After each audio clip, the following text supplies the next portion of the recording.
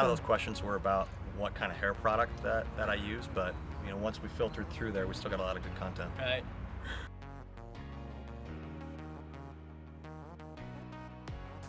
Hey HealthSplash Nation, such an exciting day today here at HealthSplash. We have so many things going on around the world.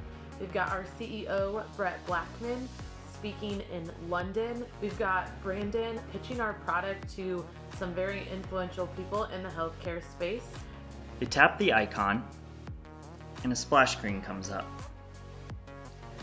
Now if they're a new user, they'll have to enter in primary care physician's practice. But if they're a returning user, they'll be taken to this screen right here, which is just a practice biography essentially. It's going to show you the price of the call, $75, and it'll allow them to hit the call button.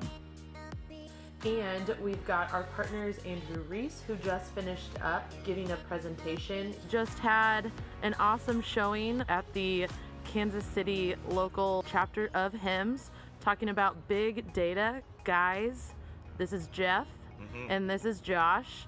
Tell us a little bit about how it went today. You know, I thought it went really well. We had a lot of good questions that came out from the audience and potential partners. I think KU Med was one that was interested in finding out a little bit more about how HealthSplash and its capabilities can help them.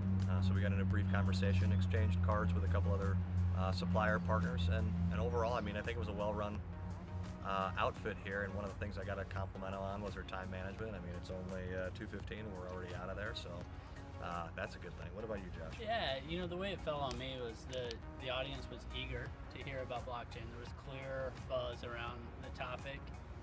Everybody was engaged while Jeff was walking through what was blockchain and then what HealthSplash plans on doing with it. And like you said, there was a line to talk to Jeff afterwards. And I'm excited about how HealthSplash could help them. Thanks so much for joining us. We'll see you tomorrow here on the Daily Splash.